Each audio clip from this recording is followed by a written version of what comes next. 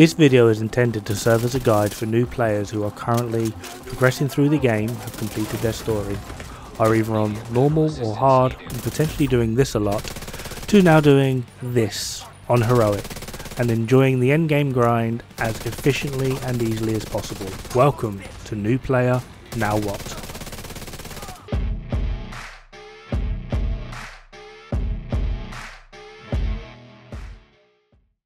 Now, before we delve too far into this, there are two confessions I must make and two things that you need to understand.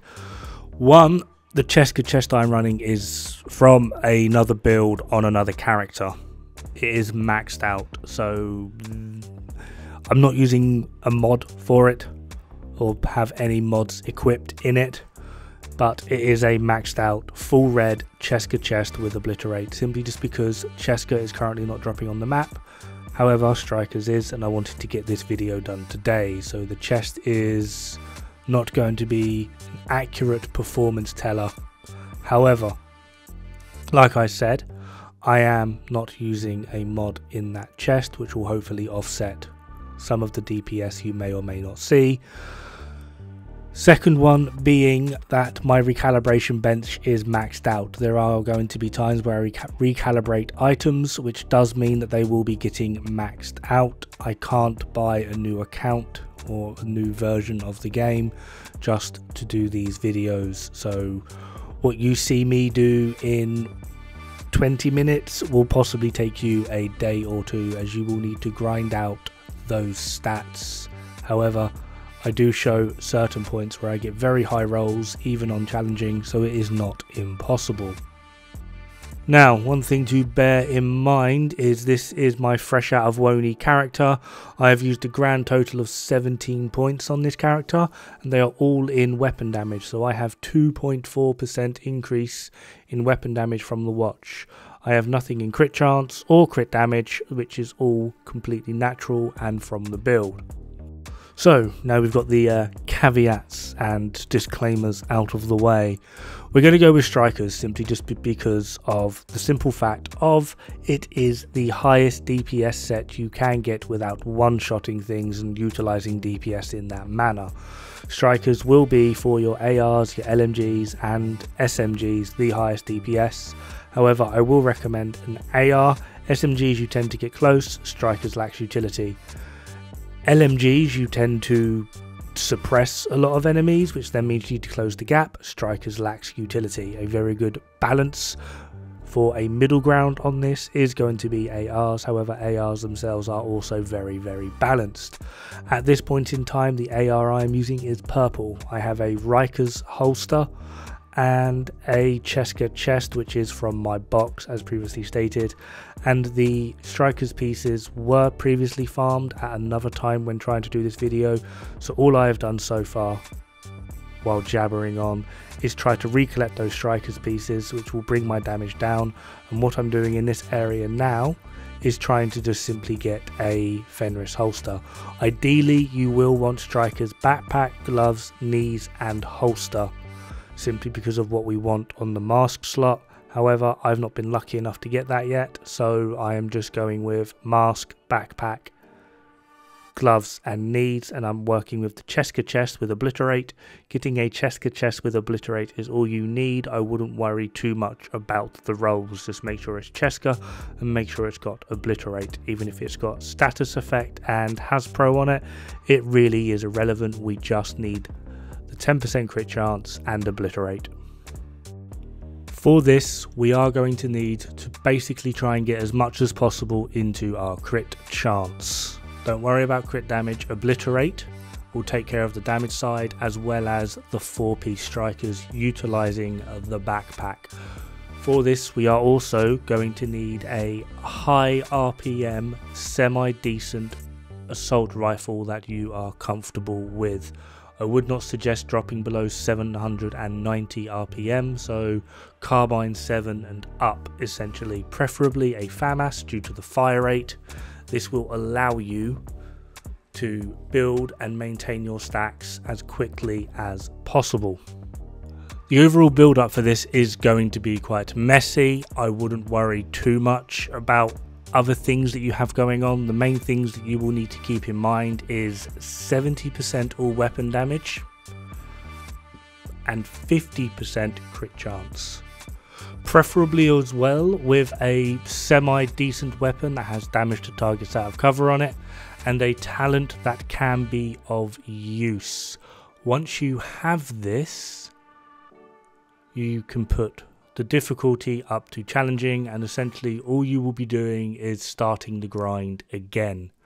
By a talent that is of use, I do not actually mean a damage talent.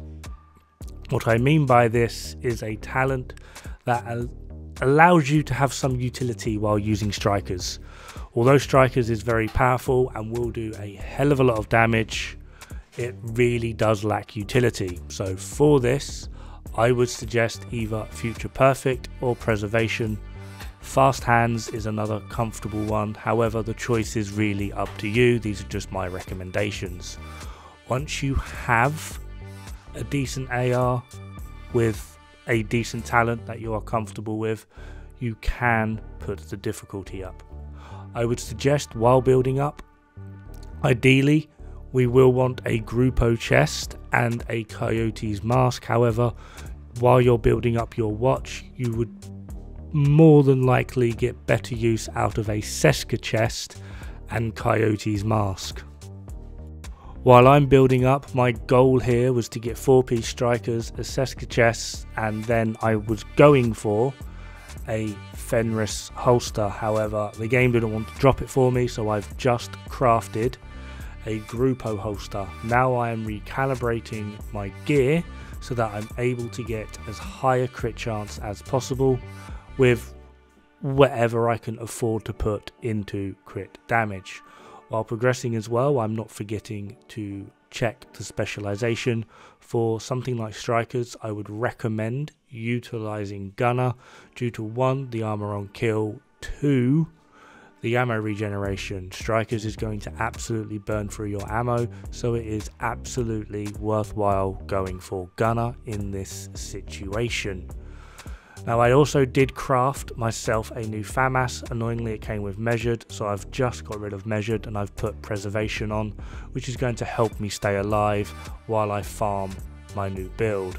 I still don't have maxed out damage and my damage is not going to be the best. However, adding in preservation just allows me to stay alive and push content a little bit better. Hopefully you can see, and it's not too fast, that I am healing pretty consistently with every kill. 10% armor on kill from gunner, it's the first thing I put in, and then preservation on body kill, that's 20% armor on kill. Headshot kill is a 30% armor on kill. It just adds a bit of utility and helps you stay alive. Don't have to worry too much about doing damage as long as you can stay out the line of sight of the enemy's path.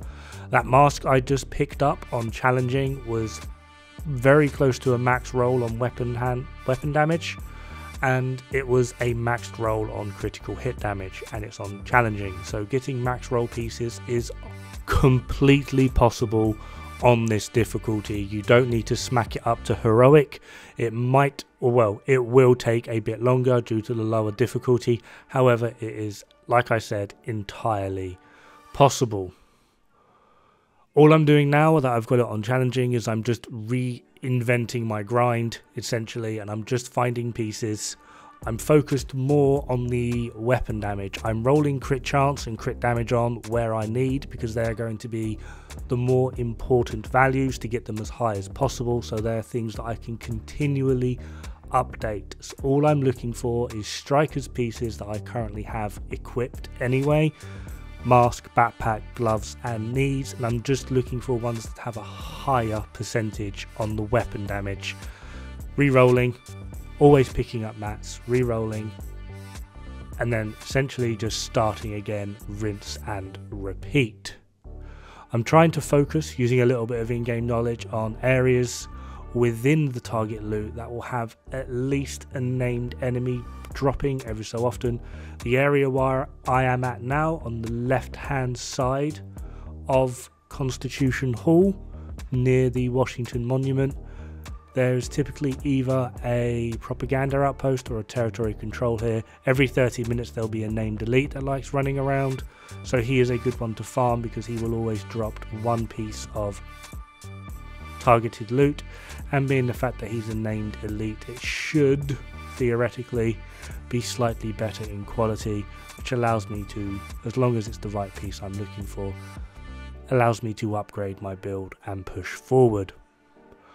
When we can, I'm not going to do it in this playthrough as I have about 30 in my box, but when we can, we are going to try and find either a mask target loot area, or we're going to go to Jefferson Trade Center to try and beat up Coyote, see if she will drop her mask for us, the lovely Coyote's mask, and that should be on the cards of things to do. However, it is not really going to be an absolute prerequisite at this point. The main thing I would focus on is 1 Cheska, 1 Gruppo, 4-piece strikers. We do not need to worry about the striker's chest at this point, just for the simple fact of there is literally no way in which you are going to be able to get to 200 stacks at the moment. Even if you have a very poorly optimized build, most enemies, and then all enemies will die by the time you hit at least 70 stacks. There is no point putting the striker's chest on. Striker's backpack is going to offer you a lot more bang for your buck. So once you've got your pieces roughly to where you want them, always remember to put items in your recalibration bench. If you're wanting a guide on how to use the recalibration bench and optimizations and crafting, the man himself, Hutchler, has done a great video on this. There will be a link in the description below, which gives you a pretty detailed, succinct walkthrough on how to use crafting, recalibration, optimization, as well as expertise when you get to that point. Now, hopefully by this point, we've got some good rolls we can put on our gear. We should be rocking between 45 and 55% critical hit chance, hopefully.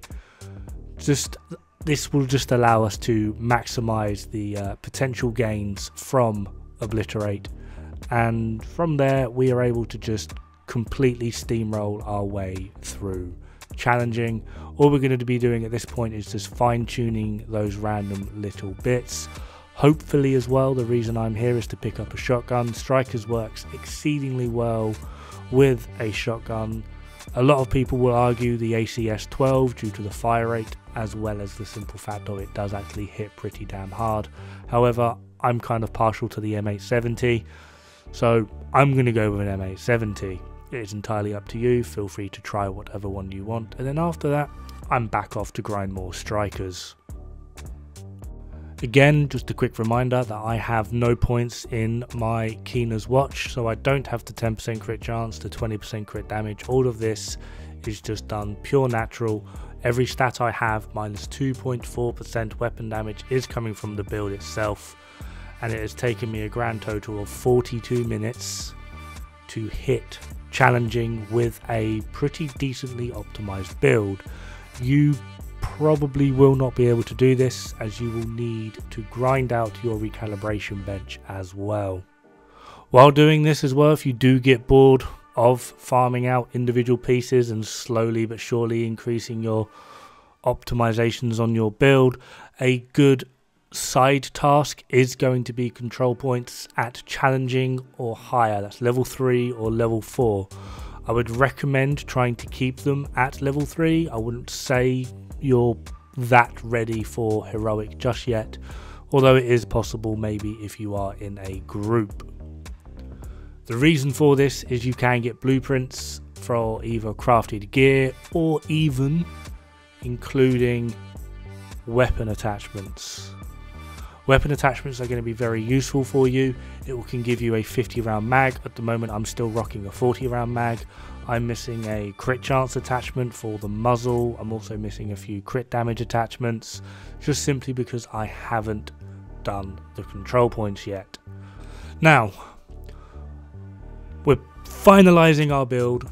We've hopefully recalibrated as much as possible. I would not recommend actually going into the optimization on your bench. When I say optimize, I mean got as high rolls as you could potentially get, got a few levels in, put a few more points into your watch.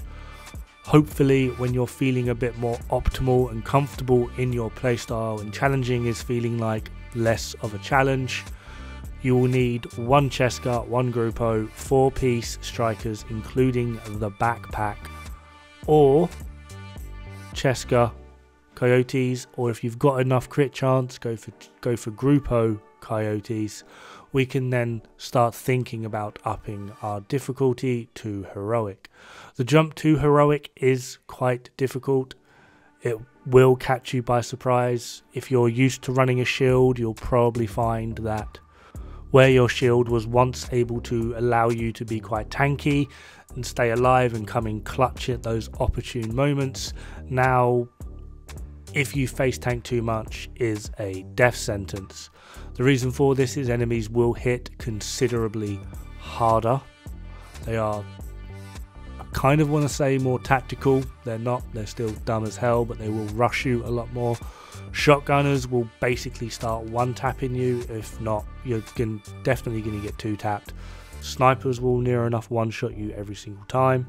And if you come across those pesky Black Tusk, the mini tanks, or what we affectionately call Wallies, or their Warhounds, will absolutely ruin you. So here we have my Coyotes mask. We're just going to swap a mod around. We've got 1 mod in our build. We now have a Cheska chest with Obliterate, a Coyotes mask, 4-piece strikers, and we are now on heroic. This has been a grand total of about 55 minutes to do. Like I said, the only difference is going to be you grinding out your recalibration bench. However, it shouldn't be that difficult. You could easily get them to a decent level of where you'd be able to progress this, maybe an hour or 2 behind where I'm at. As we can see, heroic instantly just letting me know what's up by nearly enough killing me, but luckily we have preservation on our AR, and with a good few striker stacks, as well as holding our ground and playing a little bit more to our comfort and hiding in cover, we are now able to do a heroic control point. The main difference between me doing this and newer players doing this is going to be the level of experience we have in the game. I don't mean character experience, I just mean the way in which you play. I'm trying to stick to my corners, utilize angles, as well as pick off enemies that I know can either benefit me or are going to be a direct threat. It's called target prioritization. From here, just because I know where the enemies are going to spawn, I'm going to lay a little trap for them, but first I'm going to clear the area, get blinded in the process, and as soon as the area is clear, I'm going to pop the signal to call the allies to take over the control point. And from here, I know all I've got to do is guard these 2 drains. I'm going to keep an eye out for enemies that have the foam tank on their back, as well as enemies that have the explosive backpack, which are going to help me do more damage to the surrounding enemies, as well as help them CC. Shotgun here is coming in handy. Shotguns on striker builds are very, very powerful, allowing you to do instant burst of damage and will probably kill most things. And there you have it. We're on heroic. Have fun, good luck, don't die, it's bad for the health.